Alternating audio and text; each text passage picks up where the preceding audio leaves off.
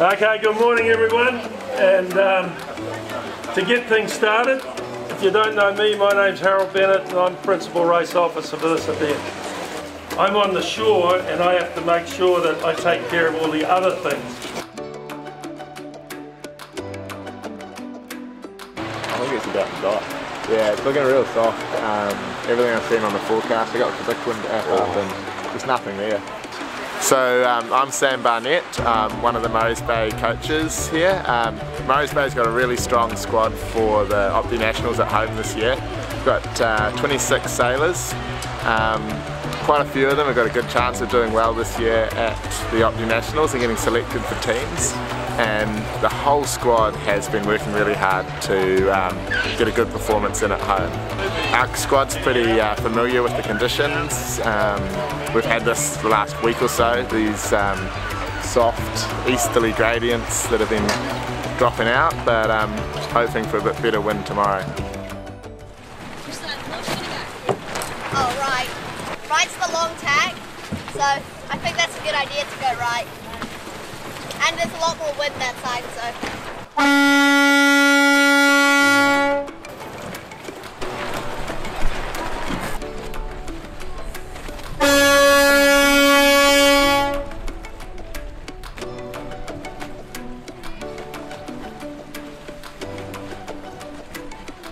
The plan for today is to get clear wind and lots of boat speed. The competition is pretty tough with some good sailors in it, so it will make it tricky but fun. I love sailing Optis because there's lots of competition and good sailors. Good luck. Hang on, let's see it. Good luck.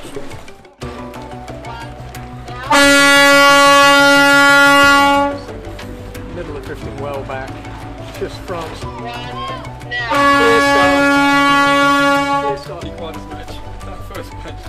I'm absolutely amazed that we're getting a fleet like this away on P flag. This morning we had heaps of tide holding them back, but now we haven't, and they're still holding back. The first start was right on, that start was well back. Hi, I'm Valentine Cruz, Opti Nats. I had a good first day today. It's been light and shifty. I had a gun off the start, just kept it simple.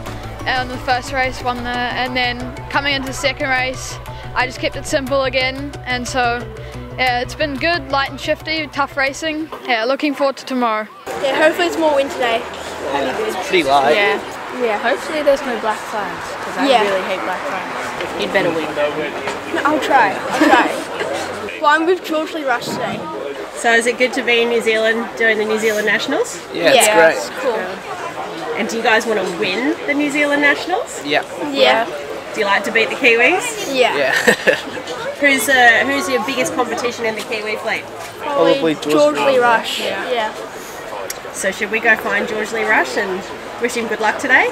Yeah. Yeah. Okay. Let's go. I found him. Yeah, good luck. Good luck, Daniel. Yeah. Alright, what's your plan on the water today, George? Win? Nah, just keep consistent until we get into finals, and then I can just work my way through the fleet from there. No really bad ones, like an OCS or something would be nice, so just low scores, and that's all I'm looking for. Yeah, I haven't raced against Daniel since, I think, Worlds it was, so it'd be good to see where I'm sitting against Aussie's best. It's a pretty stacked fleet as well. We got a lot of the top Kiwis and Aussies, so it'll be interesting to see who performs. Alright, good luck guys. Thank you. Thanks. Wow, forecast for today. Plug into predict win. What do we got? So not a lot happening early on. Start time supposedly 11 o'clock. They're hoping for 4 races. Currently seeing sort of northerly, maybe 8 to 10 knots, which would be nice. Sun's out, so that'll keep the coaches happy. And yeah, it looks like it's going to be a bit of a day where you need to start well and just go fast around the racetrack. Easy as that. Make sure your boat's well within the rules so you don't get nailed with a measurement penalty at the end, and if you're not over the start line when the gun goes, you'll probably get a race win. You don't want to peak early. Look around the boat park, there's always often a lot of fever, you know. People going over their boats, 9:10, still an hour away from launching. You want to control the peak because you can't maintain the peak for long periods of time. So, for example, you wouldn't want to be over the start line early, that'd be peaking early. Make sure you're behind the start line on the gun and then slowly build your peak up from there. Happy days.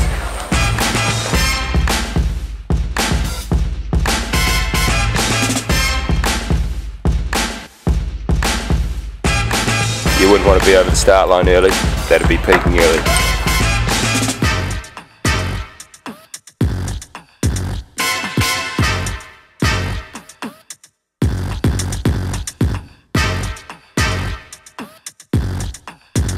Make sure you're behind the start line on the gun. You wouldn't want to be over the start line early, that'd be peaking early.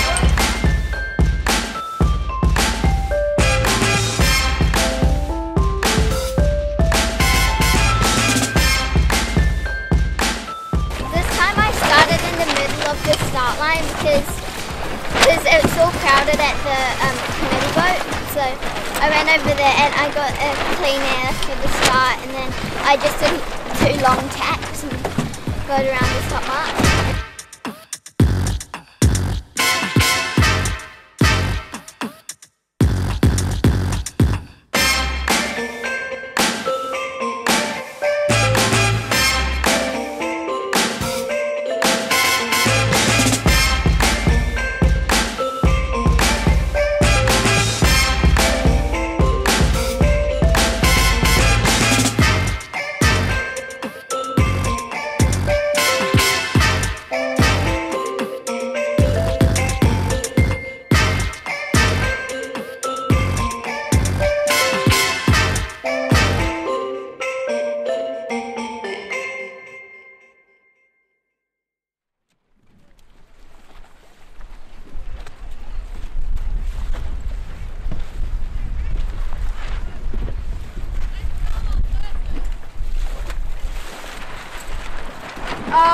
Well, me and George Lee Rush had a bit of a attacking drill near the top mark, and I kind of stuck with attack, but then I finally got them, and first round the top mark, and then kept extending.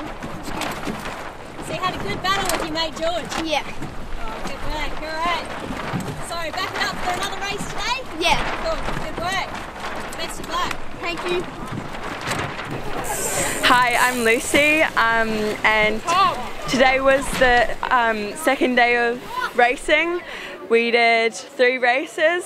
It started off pretty light in the morning and built up to a nice 10 to 15 knots and a nice sea breeze. It was a bit of a frontal. The Aussies were doing pretty good, and it was some tough racing. Yeah, but it was a good day, and I'm pretty sure we've got our first finals day tomorrow. And so yeah, and we'll see you all again tomorrow. Go on. That was way better than mine. Thank you, thank you.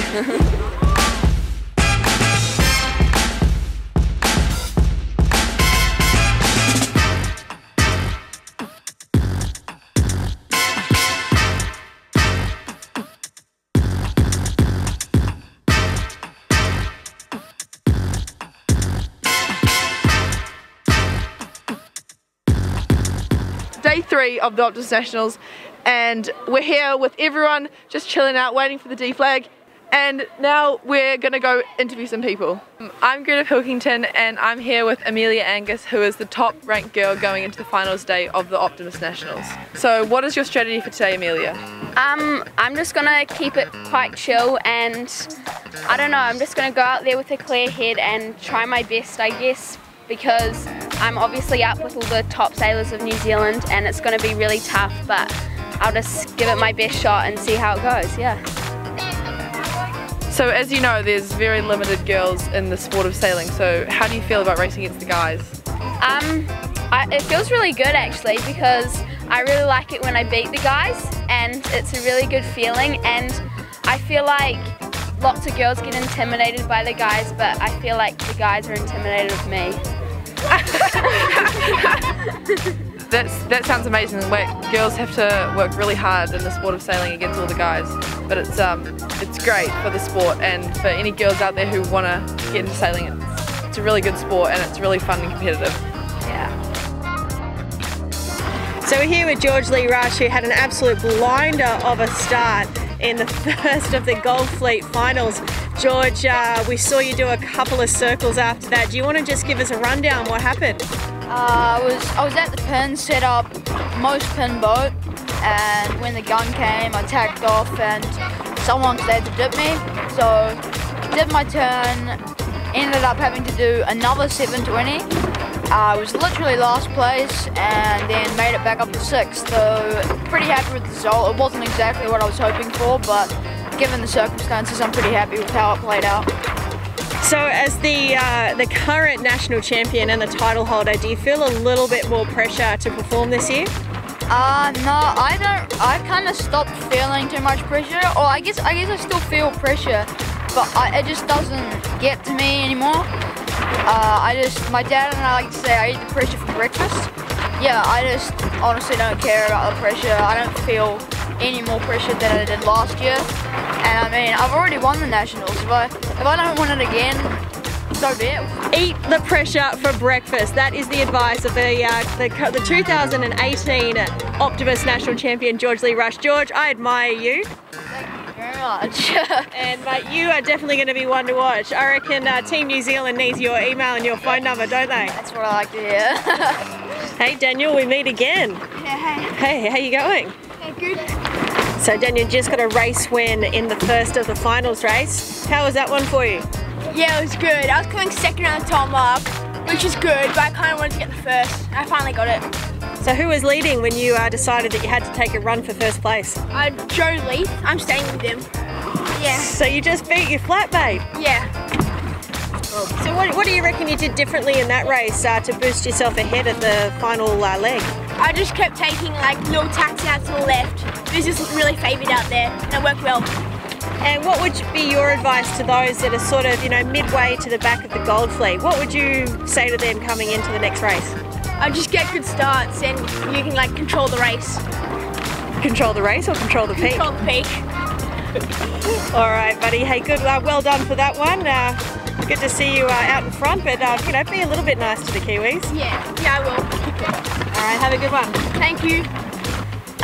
So today there was a northwesterly breeze, and there was a nice wind of like 5 to 10 knots in the first race.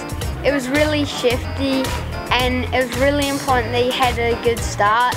And then I was winning around the top mark, and then I just kept leading around, but then on the last beat I couldn't manage to secure first, and I came second to Daniel Lynx. It was a really good day, and it's very cold and miserable right now, and we hope to see you all tomorrow at the 2019 Toyota Optimist Nationals.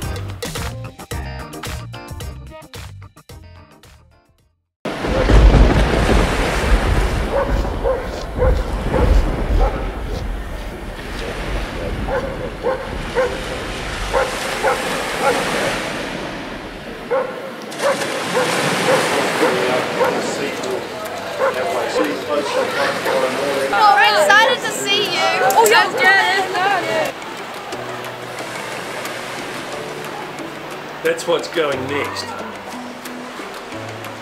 So we've been on shore for a while now, Harold. What's going on out there? Very little. They keep getting bits of breeze, but it's only like the 3 knots, 4 knots. It'll pump up a wee bit, but then it disappears again. So we're going to delay this for another hour, and until make another call in an hour's time. So we'll stay with that and see if we get anything that we can work with.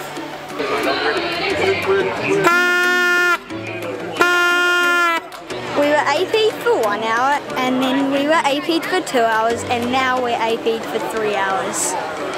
There's not a lot happening on the water right now, so we'll have to wait an extra hour to see what we're going to do today. I really want to go out sailing because it's a lot of fun. Hi, my name's Levi. And I'm Sean. And today we're going to be showing you guys how to go fast. We're both from Koa Yacht Club. Yeah.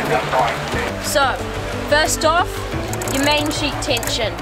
In the lighter winds, you want it to be eased off a little bit, about there.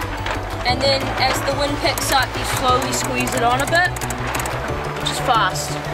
And another great tip is you want to, so when you're coming around the bomber, you want to look for the more fluffy seagulls on the certain angles, and because the fluffy seagulls they need more wind to fly, so you want to go towards them because they carry the wind. Also, with my haircut, I've got it specially designed for speed off the start line.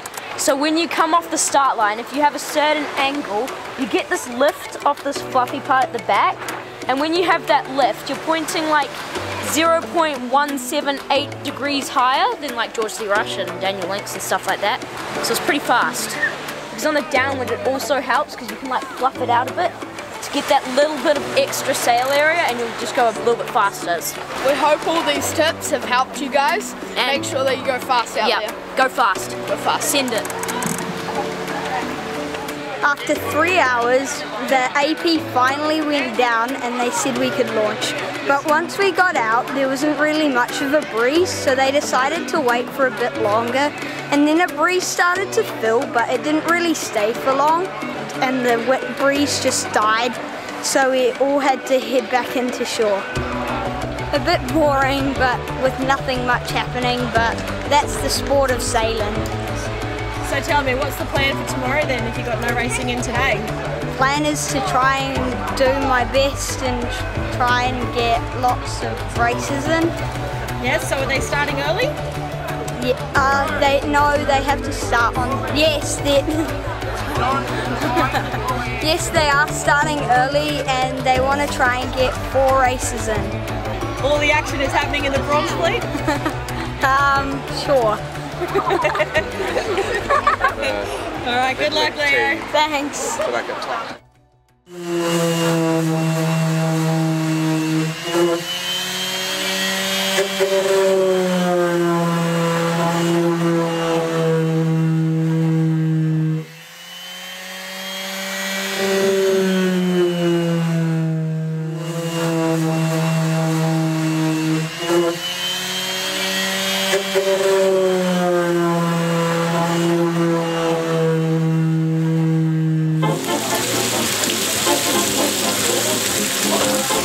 Well, I've never made as many bacon air baps before in my life as I have for the Nationals, the Optimist Regatta this year. In fact, I think probably between 100 and 150 every day, and this is the final day, so I'm looking forward to cracking my final egg.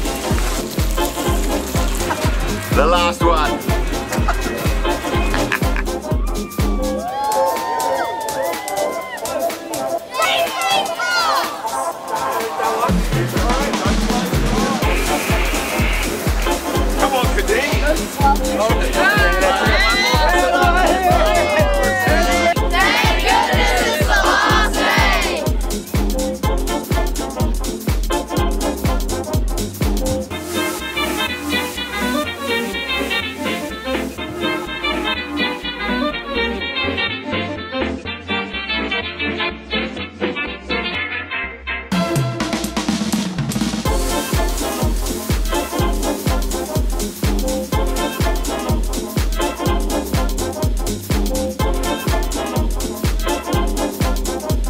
Oh, come on, come on.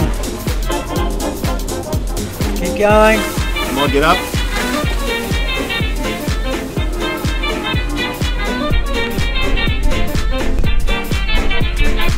Tack now, tack now, tack now. Come on, guys. I think there's a nice little righty coming in. Those boats on the right look good.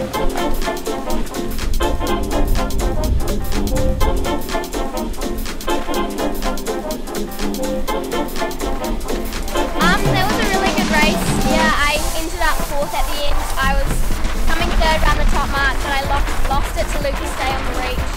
But I held my position up the fleet, and I was quite a long distance away from the rest, so it was a pretty good race. Thank you! Bye!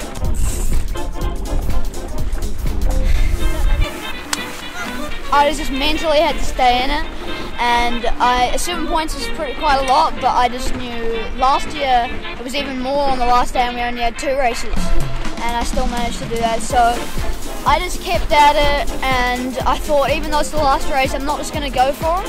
I'm just going to keep things simple and do what I have been every other race. Everyone who's helped out this regatta, the race committee, the judges, and all the volunteers, like I know in my Easter break I would be thinking twice whether I'm going to come out and help the little kids regatta.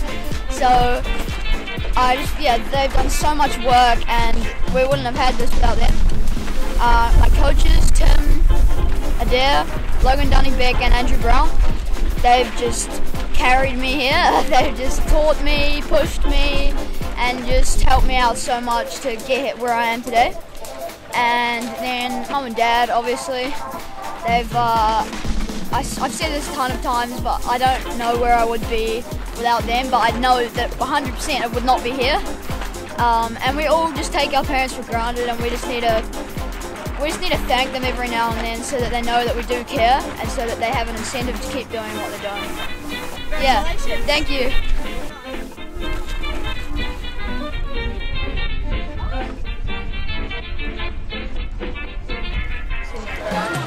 Hi, my name's Nelson Meacham and I won the 2019 Nationals for Green Fleet. And I'd just like to thank my parents and all the competitors and the volunteers that helped put this event together.